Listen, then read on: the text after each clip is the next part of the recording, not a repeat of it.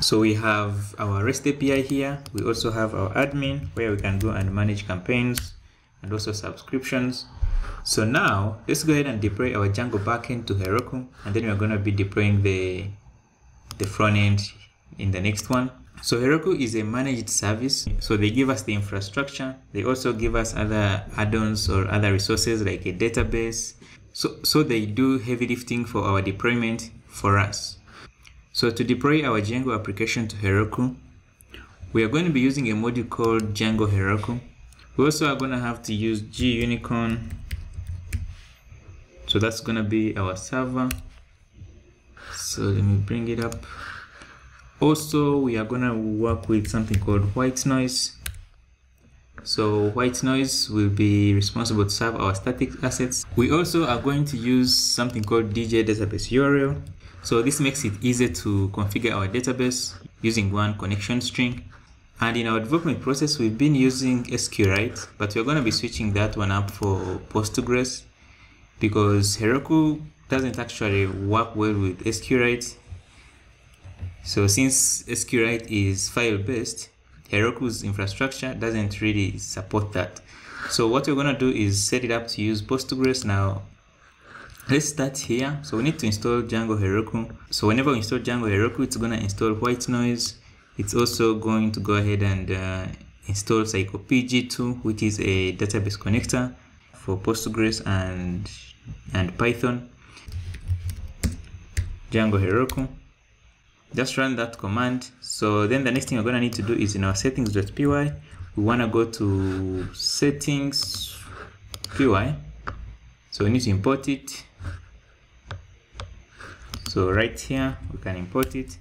Then the next thing we're going to need to do is to add this line here to configure it to pick up the settings. So we're going to go at the end of this file and just add that line. From the documentation, it goes ahead to set up white noise. So this is going to be useful if we are going to be seeing like this CSS that is used to render this page here. So what we'll do is on the white noise documentation, we basically need to do another step, and that is to add the white noise middleware in our list of middlewares. So I'm going to copy that line there and go to the list of middlewares. So they suggest to put it after security middleware, so we can just bring it here. Just have a comma there. So now that we have that, then we can install GUnicorn, and that's going to be our server that Heroku is going to be using to serve our application. So whenever we are running Python manage.py run server, we have a local development server that Django sets up for us. But that's not suitable for production, and we just need to use another server. So basically, whenever we install GUnicorn, what we need to do is we need to tell it where our application will be and tell Heroku how it should run GUnicorn. So Heroku uses a special file called procfile. So I'm going to go in our backend folder and I'm going to create a file called procfile. So in the procfile, we're going to add this piece of code here. So the deployment goes through different phases.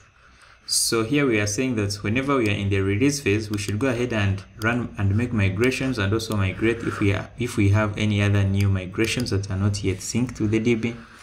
And then we go ahead and add a command that Heroku should use to be able to serve our application. So for the web process, we want to run GUnicorn, then we have to point to where our WSGI file is.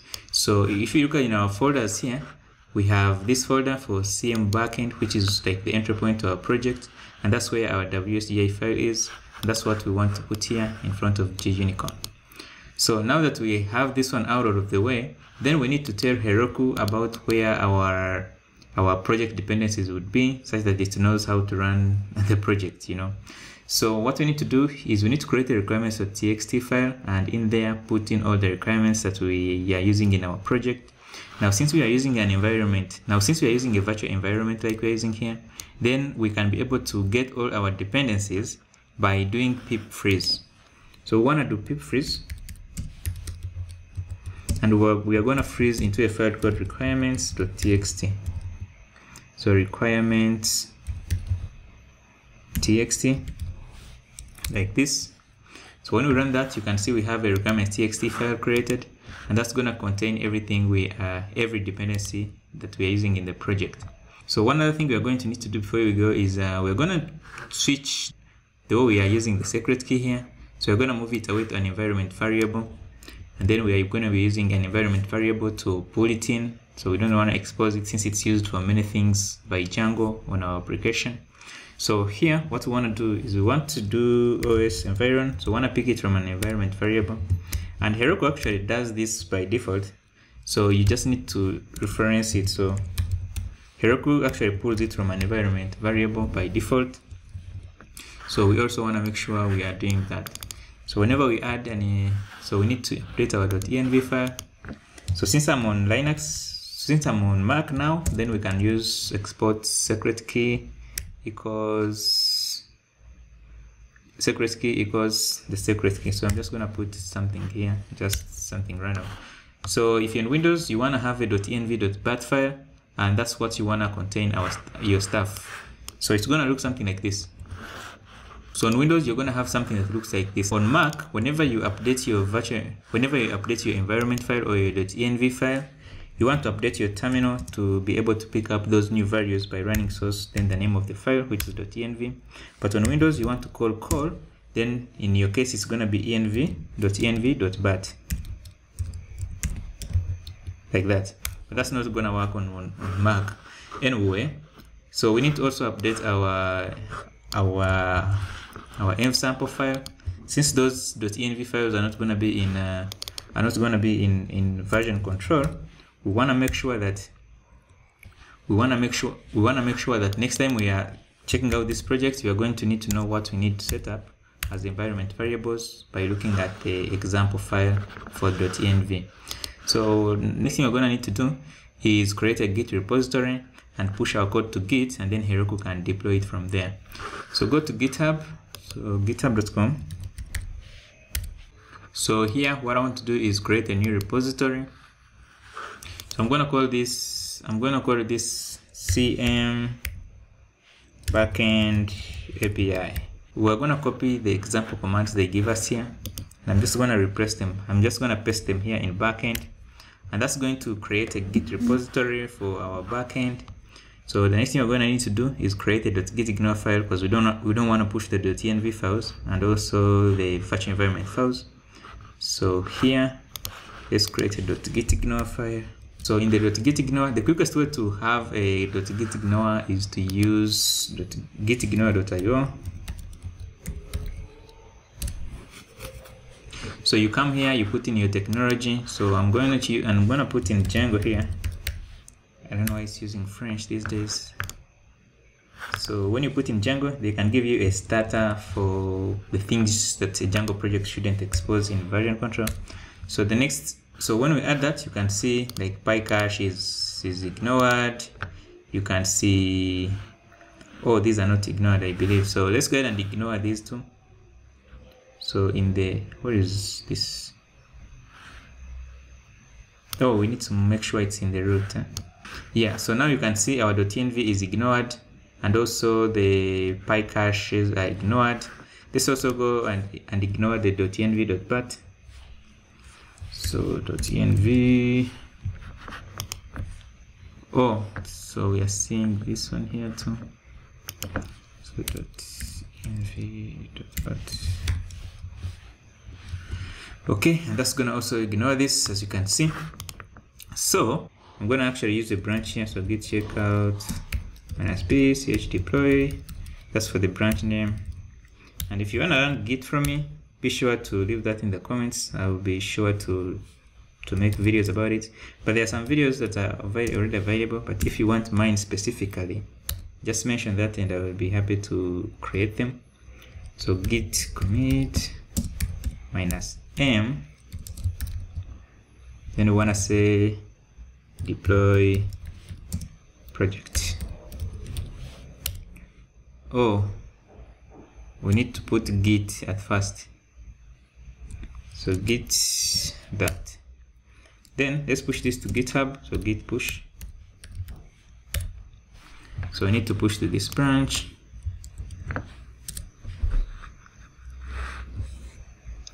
So let's go on there and create a pull request. So deploy project, let's create a pull request.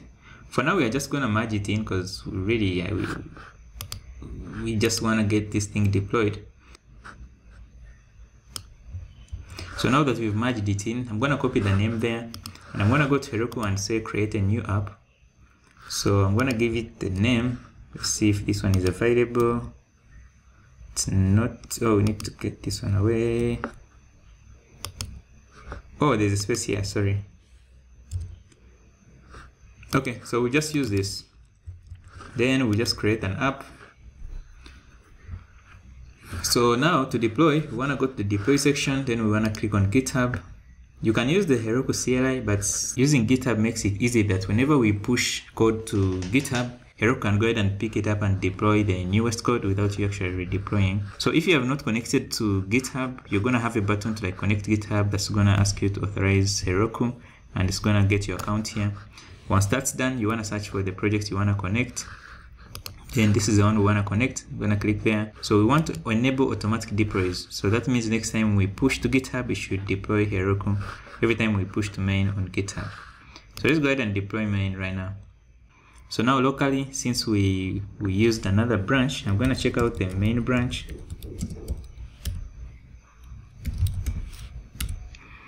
And I'm going to pull to make sure that my local main branch is the same as the remote main branch. So now we need to change our database. Instead of using SQLite, to use Postgres. So let's move down here. You see this is using SQLite, so this is what we want to change. Oh, our deployment failed here. So let's go ahead and set an environment variable that should disable correct static. So what you can do is in the settings, you want to click on reveal vars. So you want to set this, let's set it to 1. So we don't want it to collect static when it's deploying.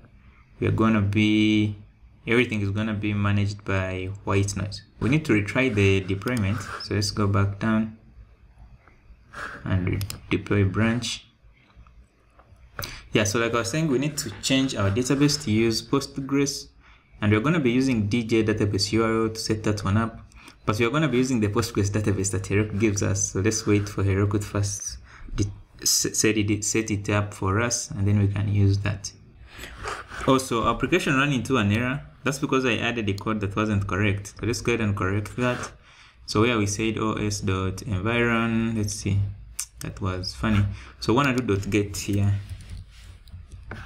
So for now, I'm just going to push this to main so we can deploy quickly.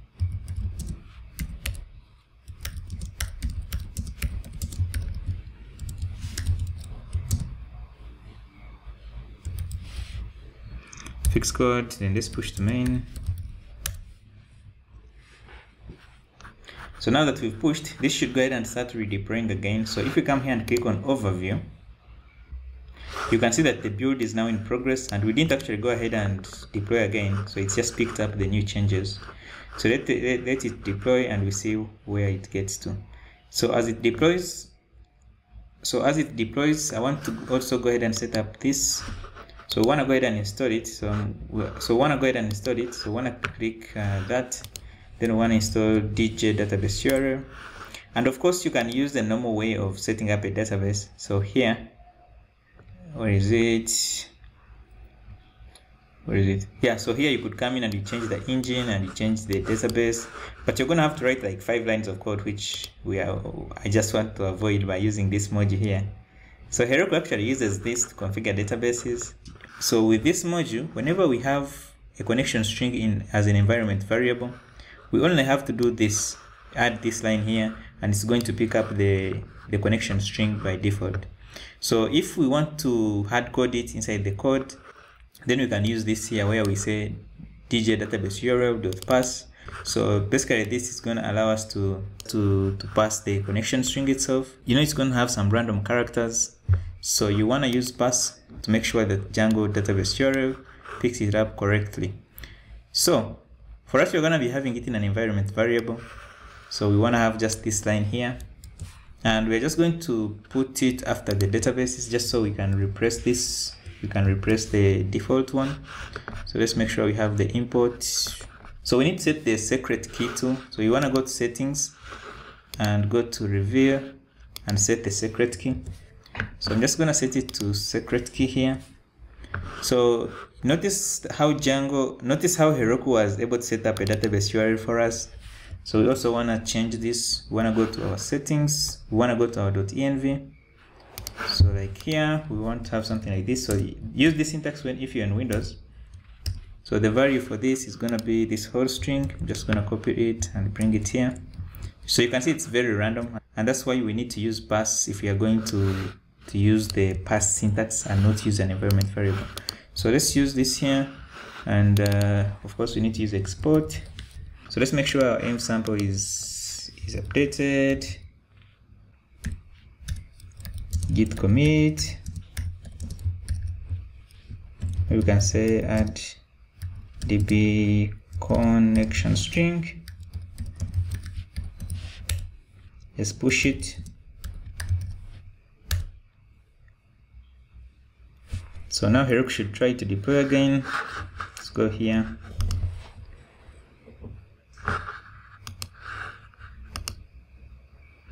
So the deployment has started. Hopefully we don't get any other issues.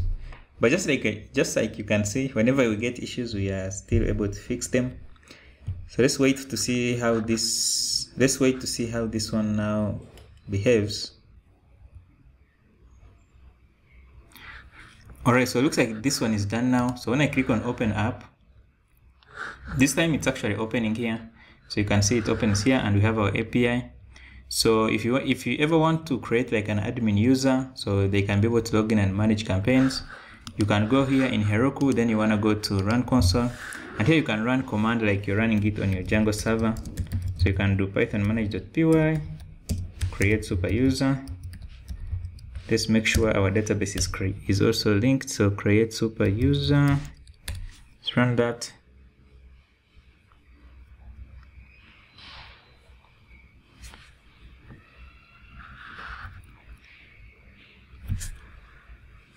So let's give the username. I'm just gonna put Christchuri here.